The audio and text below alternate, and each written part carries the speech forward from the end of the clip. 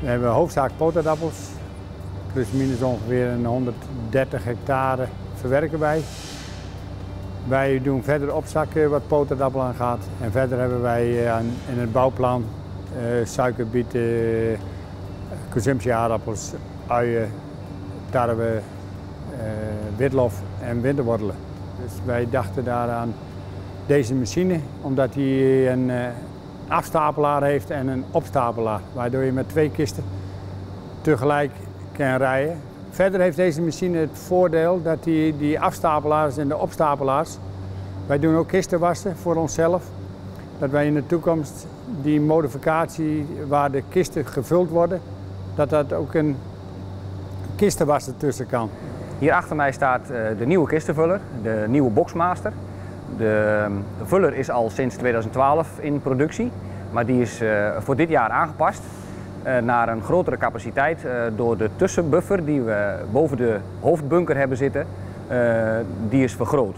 Daardoor kan onze toevoerband met een hogere capaciteit blijven aanvoeren, continu blijven aanvoeren, waardoor we uiteindelijk heel rustig het product in de kist kunnen leggen, wat we daarna eventueel nog kunnen schudden als men dat wenst. Bijvoorbeeld uien haal je zo 10 tot 15% meer volume in je kist.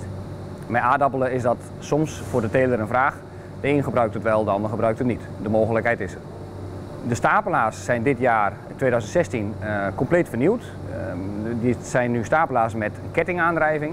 Het zijn zeer compacte stapelaars, hoge hefkracht. En de mogelijkheid om nog op een simpele manier een station naast de stapelaar te plaatsen, waardoor de gestapelde stapel doorschuift naar het tweede station. Zodat er uiteindelijk een enorme buffer achter de machine staat met volle kisten.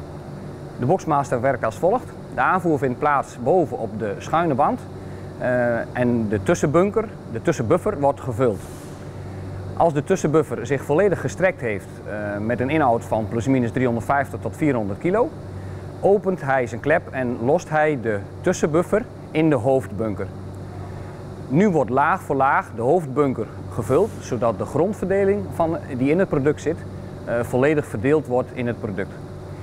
Stap voor stap daalt de hoofdbunker naar beneden toe en stopt op het moment als er geen nieuwe kist zou zijn.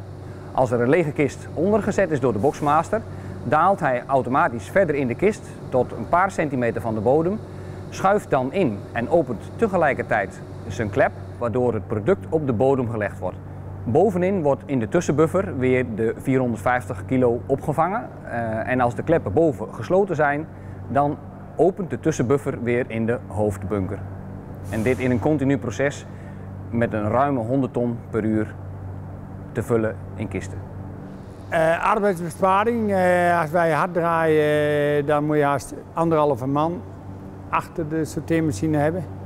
En nu gaan we vanuit dat we dat met 1 man erbij kunnen doen. Dan draaien wij met het vullen draaien we 20 ton per uur en het aftappen doe je dan ook 20 ton. Dat is met 1 man gaat dat nu goed, maar anders hebben we dat met een gewone kistenvuller, kunnen we dat bijna niet bijhouden. De verwachting is met het veldgewas gebeuren dat het ook iets meer rust geeft. De Vario Fill kistenvuller is geschikt voor aardappelen, uien en witlof. Witlof is het punt, omdat we dus een schudsysteem onder de kist hebben, kunnen we dus de kist schudden.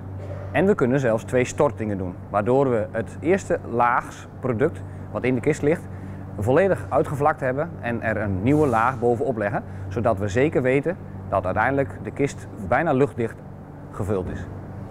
Het gebruiksgemak, nou ja, dat geeft het voordeel dat je een stapel van 4 kisten erin kan zetten. En je kan met 2 kisten eruit pakken. Wij hebben allemaal stapels in de cellen van 6 hoog. Dus dat is voor ons ook een eenvoud. En vooral bij het kistenwassen, straks met die stapelaars, daar werk je met 4 kisten erin en 4 kisten eruit. Dus dat is helemaal een gemak.